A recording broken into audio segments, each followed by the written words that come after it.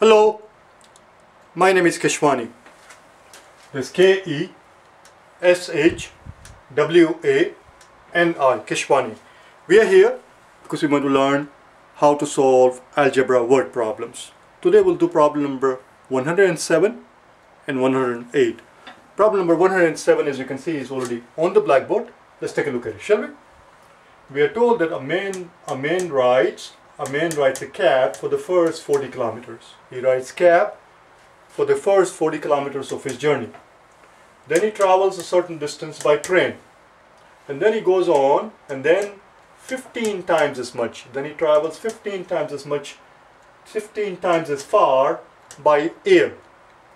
So he travels 40 kilometers by cab, then he rides a certain distance by train, and 15 times that distance by air. This his entire journey. If the whole journey was 1000 kilometers, how far did he travel by train? Let's find out, shall we? So what is our unknown here? The unknown here is how far did he travel by train? Let's give this unknown a name. Let's give this unknown quantity a name. Here is our solution. So let T be the number of kilometers traveled by train. T for train, because that's our unknown. And what do we know? We know that he traveled the first 40 kilometers of his journey by cab. So this is by the cab. Then he took a train. How far did he travel by train? Well, let T represent the number of kilometers that he traveled by train. So that's how many kilometers he traveled by train. Then what happened? Once he traveled by train, he apparently arrived at the airport and he took a plane. A plane where he traveled 15 times the distance that he had traveled by train by the airplane. So here's the plane. Then 15 times as far by air. So 15 times as far, which is 15 times T. And that's all it is. That's how simple it is. And all of these three quantities better add up to his total journey. His total journey, we're told, is 1000 kilometers. That's how simple, that's how easy, that's how straightforward it is. Subtract 40 from both sides. T, 1T right here, 1T plus 15T is going to be 16 T's equals 1000 minus 40, which is 960. And therefore T equals 960 divided by 16. How many 16s does 96 have? How many 16 does 96 have? How the hell do I know? I do know that 96 is made up of 80 plus a 16. 96 is made up of 80 plus a 16. And 80 we know is 5 times 16. 80 is 5 times 16. This other 16 is 6 times 16, which means T equals 6. And then don't forget the 0 here. He must have traveled 60 kilometers. He must have traveled 60 kilometers by train. That's all. Let's do one more, shall we? Let's do one more.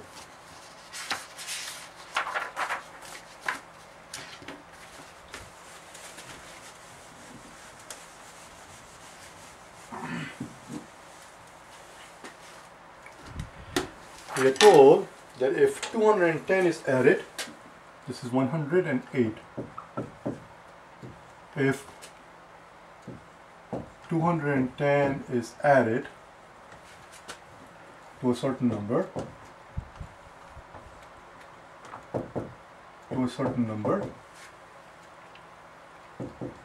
the result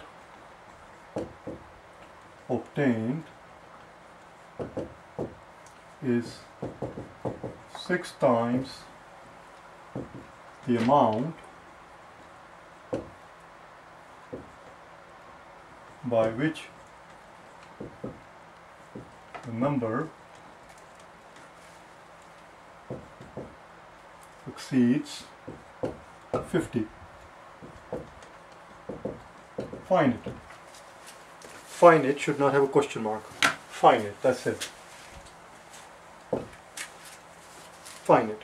Let's read the question one more time. It says that if we were to add 210 to a certain number, that certain number is unknown. So that's how we're going to define our variable. Let's give it a name. We're just going to stick with tradition and let's just call it x. Let the number be x. Let the number be x. If 210 is added to a certain number, let's do that. If 210 is added to a certain number, what happens? This quantity we are told, if 210 is added to a certain number, then the result that we obtain, right here is the result that we got. This result that we obtain is 6 times the amount by which the number exceeds 50.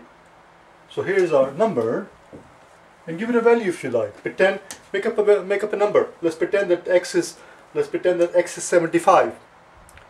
So if x happens to be 75, which we do not know yet, but let's just pretend that x is 75, how do we figure out how much is exceeds 50? If somebody were to come up to you and ask you, how much does 75 exceed 50? Of course, you're going to tell them right away, 25. 75 exceeds 50 by 25. How did you find 25? You simply took the 75 and subtracted 50 from it. That 75 is your x here. So how much does x exceed 50? X exceeds 50 by x minus 50. If x happened to be 75, it would be the 75 minus 50. If x happened to be 51, how much does 51 exceed 50? 51 exceeds 50 by 1. 51 minus 50.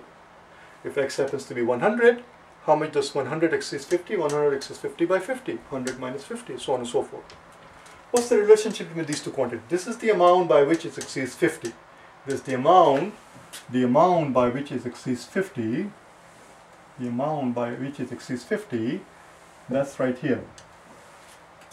And we are told that if 210 is added to the number, if the 210 is added to a certain number, the result that we obtain, this is the number that we obtain, we are told that this quantity is 6 times this quantity here. This, the amount by which x is 50, if you were to take 6 times that quantity, that's how much this quantity is, if you were to add 210 to it. That's all, we are done. The rest is very easy. The rest is very simple, very straightforward. It only takes a few seconds. The rest is simple. Open the parenthesis, 6 times x.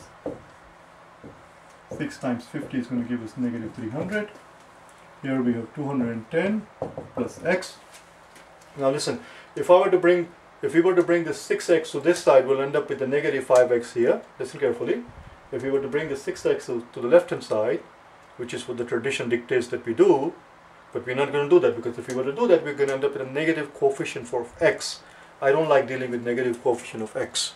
So instead of bringing 6x to the left hand side, let's bring the x to the right hand side by subtracting x from both sides. And let's bring 300 to that side by adding 300 to both sides. Now the positive x and the negative x is going to kill each other, and we end up with 210 plus 300 is 510, which has to equal 6x minus x, which is 5x, which means x has to be 510 over 5. We know 510 divided by 10. 510 divided by 10 would have been 51, of course. We would have just knocked out the 0. 510 divided by 10 would have been 51, therefore 510 divided by 5 will be twice as much.